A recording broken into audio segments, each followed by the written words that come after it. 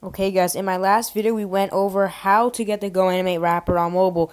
Now I will show you how to save and view your videos. So first off, you're going to have to be in full screen so you can use the keyboard. So you're just going to title it, I'm just going to title it Caillou Red Test 2.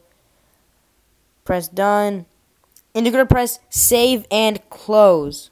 Now once you do that, your screen's going to go white.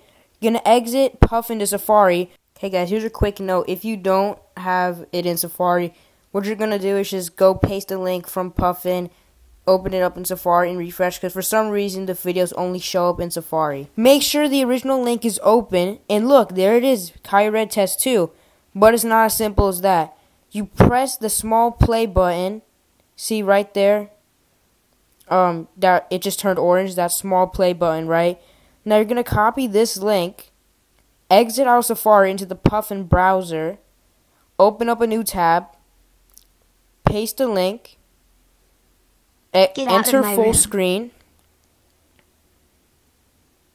and there's a video. So yeah, that's how you can save a video.